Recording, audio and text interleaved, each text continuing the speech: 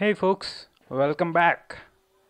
So today we are going to discuss about how can we extract a zip file with the help of CodeStage using Blue Prism Object Studio. So let's get started. I am going to create a new VBO. I am going to name it as extract zip sample. I am going to give the name. I'll finish it. Extract zip sample.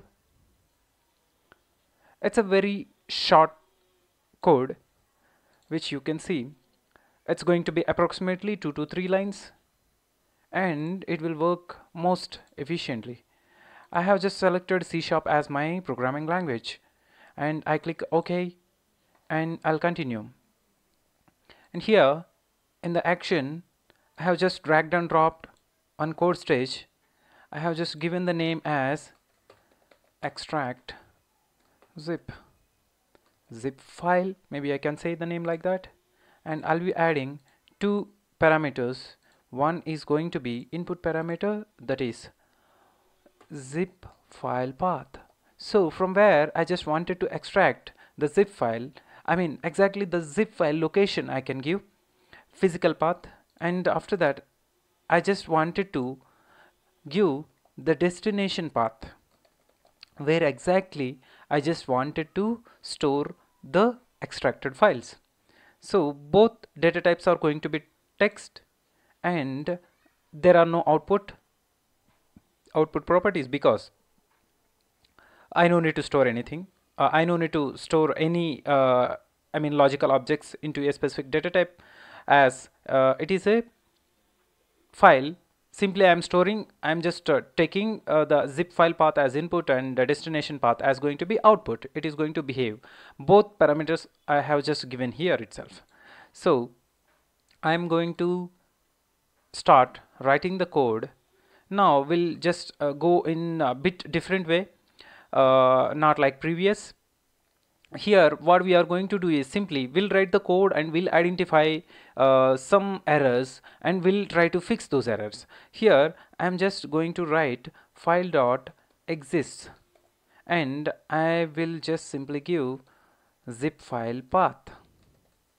This is the parameter that I am going to take as input, and this will verify whether the zip file is really exist in the given folder structure or not. If it was not exist, simply it will get out of that place. It won't go and start extracting the information that is available in the zip file. And I have used zip file. It's a inbuilt class which is available in system.io.compression.filesystem library.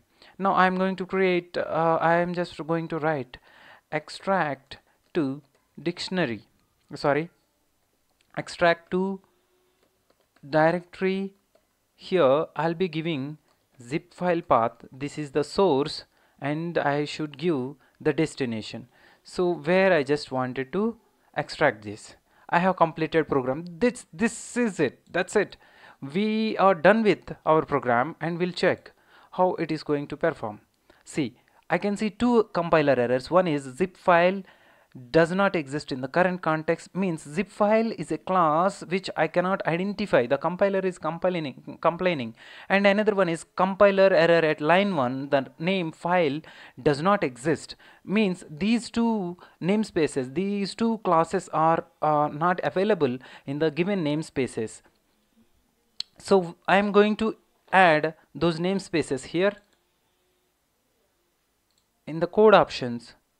I am going to add system.io. So system.io is going to give us the file class. Now I will validate this. Here I can see total 3 errors. Compiler error, zip file does not exist in the current context, error, extract zip file, missing start, missing link. Okay, that is a normal error. So I just missed giving the links. So I have just given the link and I will refresh it. Now we can see only one error, that is simply stating zip file does not exist in the current context. Now it is my responsibility to add the appropriate library which is part of .NET. So I am going to add system.io dot compression dot file system. Actually, a file system dot dll, this is the original file, original library which will contains the zip file, which is helpful for extracting the zip file. So inside this I need to take the namespace compression. That's it. I'll click OK. I'll refresh. Check. There are no errors. Simply that means I am good to go. I'll just verify whether it contains any errors or not. As I have seen, there are no errors here, and I'll click OK. However, we didn't given any input path. I have one zip file here that is located in E drive, file share, and sample files path. I'll just copy as path and I will add it here as input. By default it has just given within the braces, so I will add / to escape the path, and I just wanted to give the same name without zip. This is going to be my extraction path, so it is going to extract inside my sample E drive file share sample file. This is my destination path. So I'll click OK, and now it's time to run. Refresh it, execute. I will open this.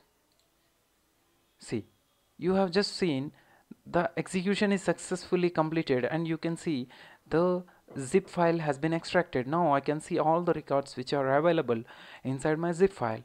So from here you can identify which one is the latest record with the help of our previous video.